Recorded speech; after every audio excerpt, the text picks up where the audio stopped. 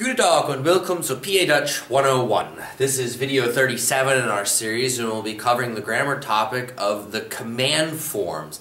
This is a grammar-based video. If you have not seen the previous videos, I would invite you to watch those first before coming to this video. Some of the stuff that we'll be talking about in this lesson is building upon stuff that's been covered in previous lessons. So to really get a good handle on the command form, you need to know some stuff about verbs before being able to do this. So we'll leave it at that, the command forms today. Alright.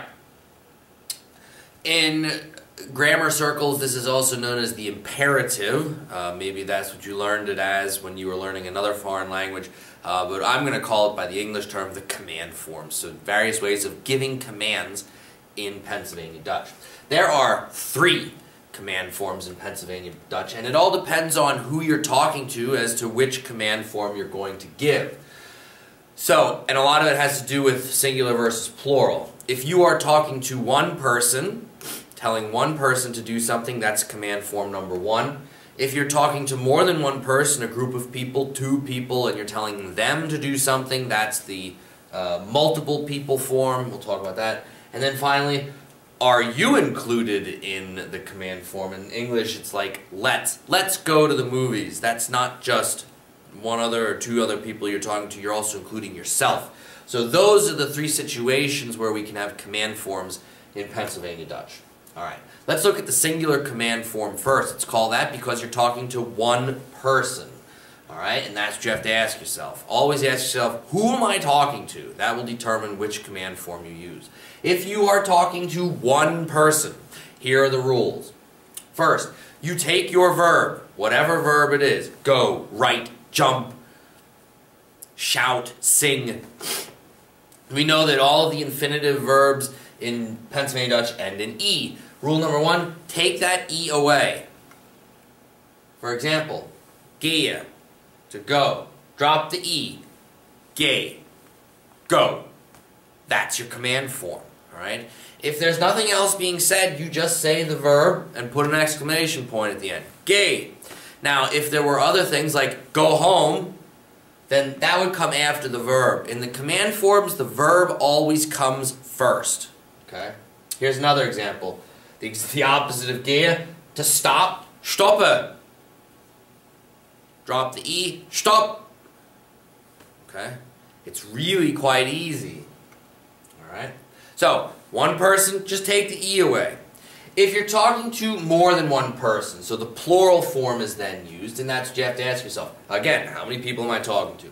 If you are talking to multiple people, the same first rule applies. Drop the E from the infinitive of the verb, but this time we have to add something, and we're adding a T to the end of the verb. So if we stick with those 2 same verbs, if we're telling 3 people to go, we take the verb, drop the E, add a T, gate.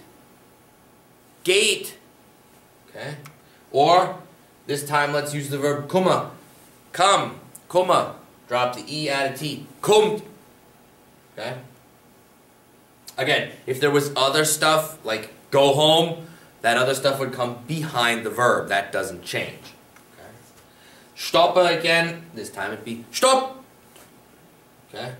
With T ending this time instead of just P. Alright.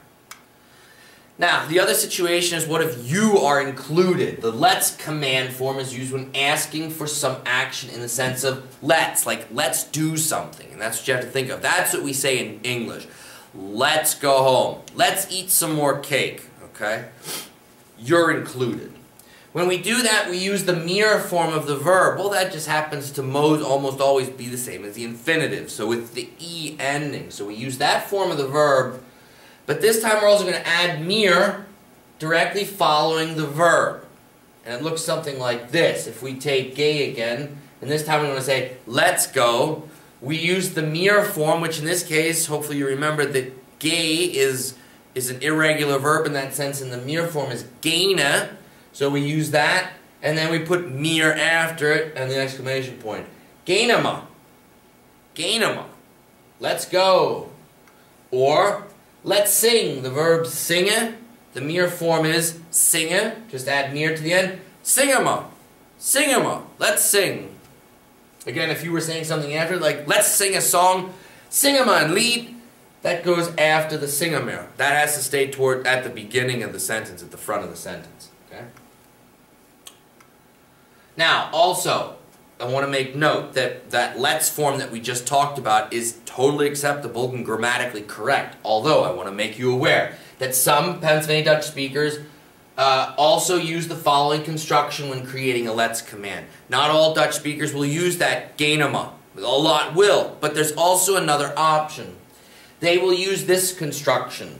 Los uns, and then fill in the blank with whatever verb. For example, los uns gehen, let's go. And this is more of a direct, literal translation from the English. Losse means to allow or to let. Let us go. Let's go, which is exactly what this is in English. So some Dutch speakers you meet will use this construction over the other one, the one that I previously stated. Again, both are correct, both are acceptable. It depends on the speaker that you run into. I would prefer, if you are learning without anyone else around, to not use this form and use the other form. Genema instead of los uns gehen, preferably. But again, you can use this construction if you want, and you will hear this and see this from time to time. Here's another one. Take that same one. Let's sing los uns singen. Los uns singen.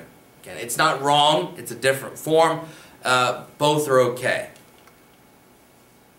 Great bits of evening. Let's practice a little bit. So, I'm giving you situations. Tell the following people to do what is given to you. Look at this example. We're talking to Sam, and we want to tell him to een koe kaufen, buy a cake.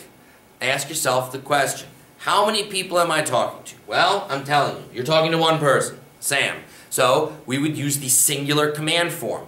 Think back to how we did that. Take our verb, and what's the rule? Drop the E off. So you get kauf and kuchen.